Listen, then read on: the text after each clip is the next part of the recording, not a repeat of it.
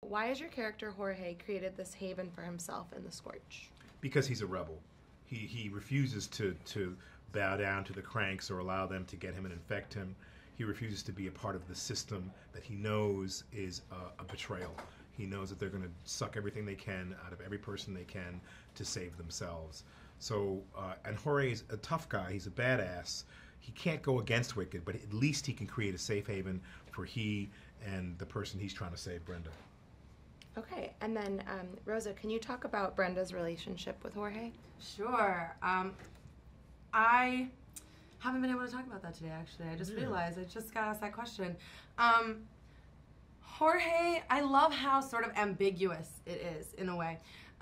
We obviously have a history together in the Scorch. I was dejected from society when I was 15 and thrown out into the Scorch, and was, you know, trying to scrape by, and Jorge takes me under his wing. So there's like a total salvation story there. I mean, he takes me in as one of his own, but you know, you're so many things to me in my character. You know, you're this father figure, you're this sort of, we have this chemistry that isn't necessarily familial, and we're co-survivors. You know, we're like arranged marriage in a way. We're like an arranged thing where we have to get along, but we do get along, and we're like partners, and we're through it thick and thin. You know, this is my family. It's like chosen family, and in the Scorch, that's gold.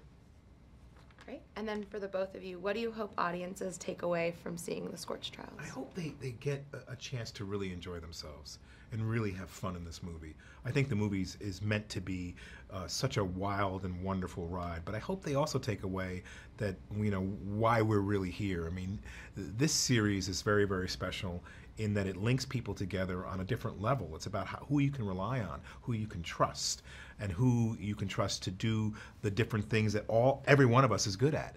And that's what makes the movie great. You know, we're looking for a leader, we're looking for a protector, we're looking for someone to deal with logistics, we're looking for people who are physically stronger than others to run ahead and scout. It's about, this is how the world's going to get saved. And in our world of the Scorch, it gets saved by people working together as a family, as one, and knowing their strengths and also knowing their weaknesses. I hope they take away that I'm the next Tom Cruise. I want to be on the side of a plane.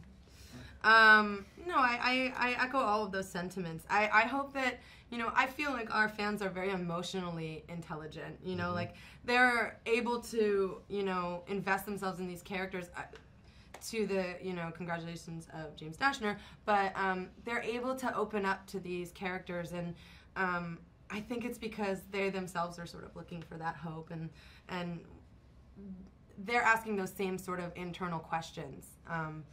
And that's, you know, it's nice to see that. It's nice to see that represented when you're a kid, and also have, like, you know, these, like, scary cranks running at you and, like, making you jump out of your seat. You know, it's an epic, fun popcorn movie. And we really hope the fans understand that this movie came together through grace. It's like a grace and synchronicity.